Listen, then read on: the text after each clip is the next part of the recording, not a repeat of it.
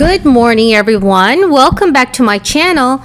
Here's your daily news report and fourth stimulus check update. In today's video, I will be bringing you up to date on the latest stimulus news, including how states are paying their residents one-time $2,000 bonuses. I will also be discussing what is included in the White House's new slimmed-down infrastructure proposal. Everyone, thank you so much for being here today. The winners of this week's $75 Amazon gift card giveaway are Liz Brzezinski and Luis Gonzalez.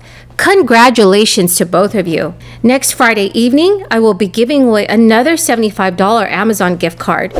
To enter the giveaway, all you have to do is subscribe to my channel, like this video, and leave a comment below. Thank you so much. Some states are paying one-time bonuses up to $2,000 to unemployed workers who accept a job. It is part of a broader strategy to address a perceived labor shortage. Though some economists are skeptical, the approach will pull all out-of-work residents off the sidelines. There are at least 22 Republican-led states that have recently announced their intent to pull out of federal unemployment programs. According to Andrew Stetner, a senior fellow at the Century Foundation, the withdrawal will end or reduce unemployment benefits for nearly 4 million people, about a quarter of all Americans collecting such aid.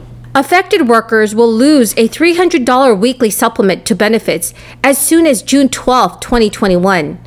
However, they will still get their typical state allotment of aid, which generally replaces half a lost paycheck. The self-employed and long-term unemployed in most states will fully lose benefits. Those states are withdrawing 2 or more months before their scheduled end date of September 6. Officials claim the extra benefits are causing workers to stay on the sidelines, making it harder for businesses to rehire. 4 of the Republican-led states, such as Arizona, Montana, New Hampshire, and Oklahoma, are paying return-to-work bonuses instead of the enhanced unemployment benefits to encourage residents to accept jobs. Arizona Governor Doug Ducey said last week, "In Arizona, we're going to use federal money to encourage people to work instead of paying people not to work." The state's Back to Work program offers one-time $1,000 payments to unemployment recipients who accept a part-time job and $2,000 to full-timers. The state of New Hampshire, via its summer stipend program, is paying $500 and $1,000 bonuses for part-time and full-time positions, respectively. Montana and Oklahoma are paying $1,200 to those who accept full-time work. There are some economists that don't think unemployment benefits are playing a big role in hiring challenges. One economist said, "I think it's a gamble for states to assume expanded unemployment insurance is the sole reason why they're having trouble hiring. I think it factors in some way, but it's impossible to quantify how much, and I don't think it's the sole reason." Instead, many economists believe the ongoing crisis is likely the driving force. According to new data, those who have not completed the full regimen may be hesitant to return to work given the continued health risks. And there are other crisis-related factors, like childcare if schools are not fully reopened or daycare centers that still remain closed. There's also generally a lag between labor demand and supply. There are other conditions that are associated with the return-to-work bonuses that limit their availability.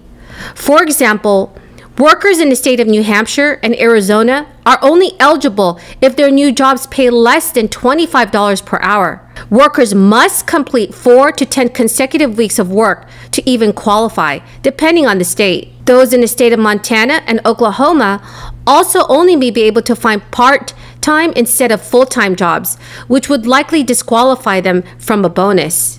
Workers must also apply for the bonus. The money is available on a first-come, first-served basis due to finite funding. In Oklahoma, for example, it's available to the first 20,000 qualifying residents.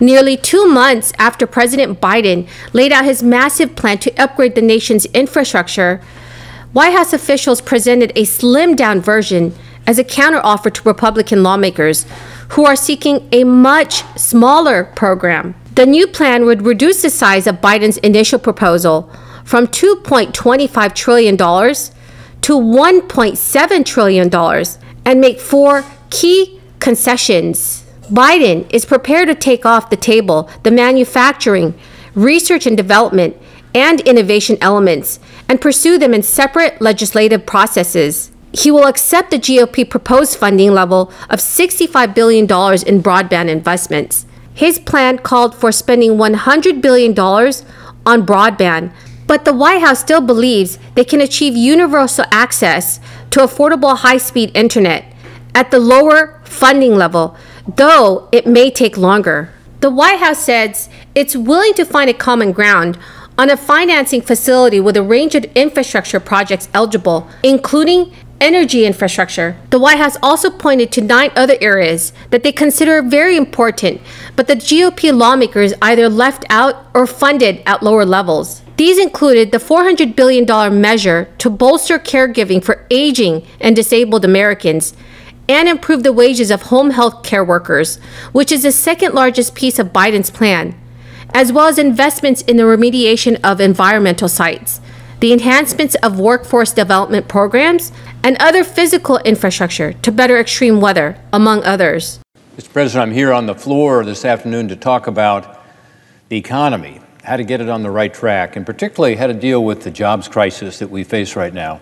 It's a different kind of crisis than we normally talk about. There are a lot of jobs open, and the workers that are needed are not coming forward. Washington needs to change direction to get the economy on the right track. Current law provides that at least until Labor Day, that's in September of this year, that there will be a federal supplemental payment of $300 per week added to the state unemployment benefit. So if somebody's on unemployment insurance, they'll get their normal state benefit, which in Ohio is about half of whatever your income was. But on top of that, now there's a $300 federal supplement that was put in place during COVID-19, but it continues until at least September. By doing so, adding that $300, it nearly doubles the unemployment insurance benefit on average. It also results in about 42% of those people who are on unemployment insurance making more on UI than they were making at work. It has the effect of, in most states, more than doubling the amount of unemployment insurance, and it also doubles the minimum wage. So you can imagine why this is a disincentive for some people to go back to work if they can make more not working. On top of that, Democrats here in Congress during the COVID-19 legislation added another benefit to people who are on unemployment insurance compared to people who are working. And that is to say that your first $10,000 of unemployment insurance is tax-free. So if you're a truck driver making $35,000, $40,000 a year, you don't get that tax benefit. But if you're on unemployment insurance, you do get that benefit. Again, another disincentive to go back to work. So everyone, that is the end of the video for this morning. I hope you found this video helpful today. Next Friday evening, I will be giving away another $75 Amazon gift card. To enter the giveaway, all you have to do is subscribe to my channel, like this video, share this video, and also leave a comment below. Thank you so much, everyone, and have a wonderful and blessed Sunday.